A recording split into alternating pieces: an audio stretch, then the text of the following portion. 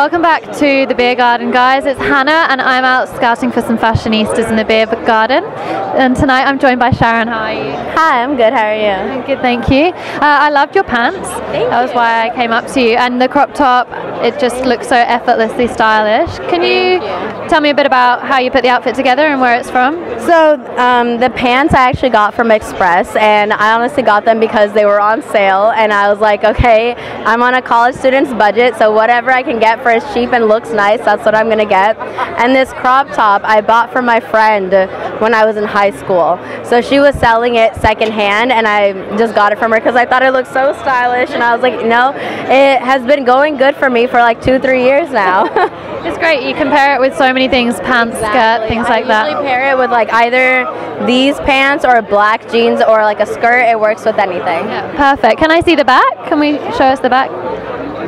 Cool, just a simple zip up and it goes with anything. And tell me about the bag too, that's cute. Okay, so the bag is from Rebecca Minkoff, and I love the nude color of it, the pinky nude, so that's why I got it. And I just think it's so effortless, it goes with everything. You can never go wrong with it. So tell me a bit about where you're from. I'm from San Jose, California, and actually when I was younger, I used to move around a lot from California. So I lived in Southern California, in like Lancaster, LA, and then in middle school, around like 15 years old, I moved to San Jose, and then I went to school in Syracuse, New York. Oh, cool. And what brings you to Hong Kong? I'm studying abroad in Hong Kong right now for 5 months. Okay, so while you've been here, have you found any fashion brands in Hong Kong that you've not seen before that you like the look of?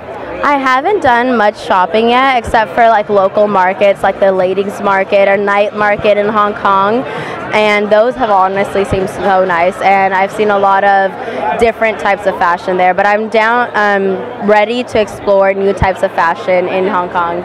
And what about fashion inspiration? Where do you get your inspiration from? Is it like a certain style that you follow, a celebrity, blogger, someone on Instagram? I think a lot of it comes from, so I follow OOTD on Instagram, and they're basically a Southern California fashion brand, and a lot of my style is inspired from that. Other than that, it's mostly like what I see my friends wearing, and just whatever, like whenever I walk into a shop, what I see, I like, I get it. Okay. Yeah. And how would you describe your personal style in one word? I think it would be casual. Casual and comfortable. You can dress it up, dress it down, Yeah, but keep it casual. Exactly. Well, you look effortlessly casual and cool tonight.